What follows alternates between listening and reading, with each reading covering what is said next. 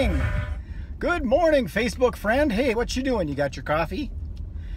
I already had mine. Had my coffee, had my breakfast. I'm off to my martial arts class. Gonna go work out and get healthy. Dun, dun, dun.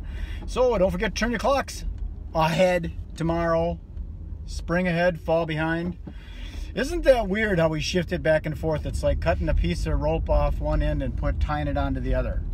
It's kind of silly because time is a funny thing. You know me, I like time. Time is an interesting little concept. So I'm going to talk about that a little bit. I'm going to talk about it. Hey, Mike, how you doing? I'm going to talk about time in that it's all kind of a perceived reality. Although it's we've digitized it and created hours and minutes and seconds, it's different for everybody in that some people say, I don't have enough time. And that's probably because they're not delegating their time properly. By the way, I can't respond to comments because I'm driving. Safety first. So driving with MagicBrad. Here we go. Here's the other element of time, which is cool, is the internet has given us, it's on 24 hours a day. So that I think is kind of cool. I think I gotta do something here. Hang on a second. Okay. I'm sorry. I had to test something there. So time is a dimension, not a force. It's a measurement system, and some people have a lot of it, some people have a little of it, but it's how they leverage their time. What I really like about the online world is the ability to leverage the internet and automate things. So as an example, this morning I woke up early because I like to wake up early, and I did my I did 2 ads. I posted 2 ads on Twitter and on Facebook. And I scheduled them for indefinite, so they'll run as long as they'll run, and I will just monitor them. And what they do is they feed into this this affiliate marketing program that I do. I sell online education.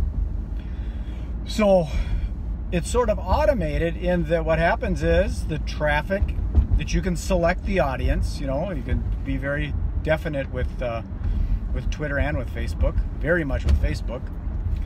And you select the audience, and when they opt into a form, there's a thing called an autoresponder that automatically sends emails, a campaign of emails.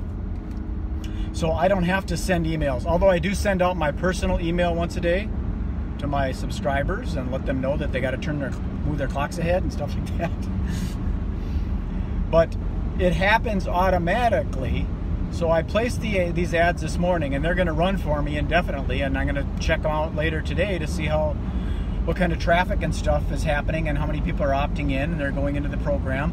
And once they go in there, the prospect or the lead or the person that opted in, they start getting this information, and they can choose whether they want to invest the $49 into the 21-step business course or not. So it's sort of automated. I don't have to be there and sell. Like in a retail environment, you've got to be there to sell. When I had a kiosk at the mall or at the Ridgedale, I had to be there, and I didn't like it. I didn't like being stuck there, but that's what I had to do. But with this internet-based stuff is I set it and forget it. I don't forget it. I monitor it to make sure that everything is flowing properly and everything. But here's the analogy I use. It's like if you set up a thing where you just drive people into the Mall of America, and as long as they're tagged to you, when they start buying products and services, you get a commission off of it. So as they're shopping in the Mall of America, you get paid a commission off everything they buy for the lifetime of the customer. And that's what I like about this 2-tier affiliate program that I sell, that I use to market. I sell products, and I sell live events, and I sell business education, online education. So that's what I do, and so it doesn't matter to me if the clock goes ahead or behind, because I don't wake up at a certain time. I wake up whenever, and I go to sleep whenever. During the winter months like this, I usually go to bed early because it's dark, but I wish they wouldn't turn the clocks. It confuses everybody. I think Arizona doesn't do that. Is that right?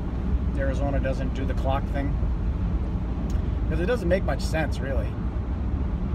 I guess it makes a little sense. It makes sense to the workforce where they don't want people, in the dark when they get off work and when they go to work and get off work.